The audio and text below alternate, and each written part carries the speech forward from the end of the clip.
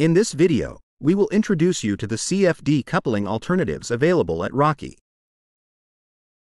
The DEM-CFD approaches available in Rocky make it possible for users to model the simultaneous flow of fluids and particles common in many processes across multiple industries.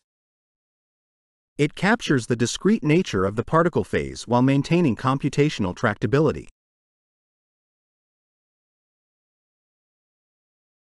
Here's an overview of all the possible coupling approaches available that may suit the particularities of your project.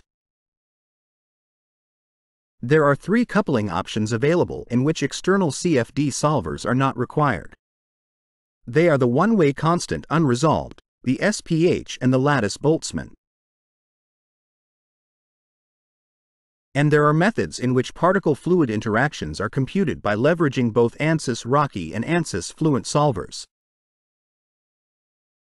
Now let's get into the specificities of each DEM-CFD approach. Starting with the one-way constant method, which simulates how a constant fluid flow affects particle motion in Rocky.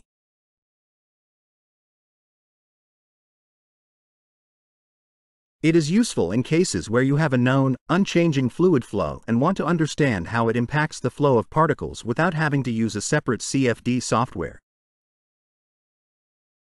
In Way Fluent, we have a method accomplished by coupling with Ansys Fluent. The flow properties throughout the equipment being studied, such as velocity and pressure, will be computed by Fluent and exported to a Rocky-compatible format. This method is particularly useful for simulating the effect of water on the movement of particles through a pipe, for example. While the fluid data must still come from Fluent, with the Way Fluent method it is not necessary to have both Rocky and Fluent installed on the same machine. There's also the Way Fluent transient method, in which the particles are considered to affect the underlying fluid flow.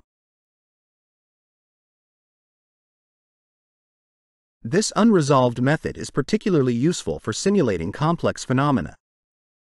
The particles are small compared to the cell size of the CFD mesh. Another two-way method is the Way Fluent Semiresolved, which solves cases where the resolution of the fluid flow around the particles is critical to capturing the behavior of the particles or their effect on the flow itself.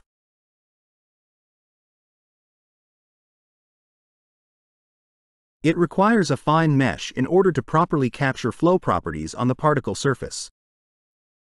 The finer the mesh resolution, the more accurate the results, but also, the more computationally expensive the simulation. Back to methods that only Rocky is needed, we have the SPH method, Smooth Particle Hydrodynamics. This is a Lagrangian method in which there's a two-way interaction between particles and fluids.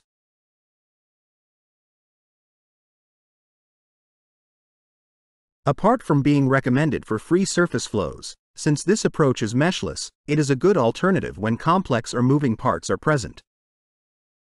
This method does not require any external solver. For more information and example applications, watch our Ansys Rocky video, What is SPH? And to finalize, the one-way lattice Boltzmann method, in which particle flow affects the fluid flow but the fluid flow does not, in turn, affect the particles.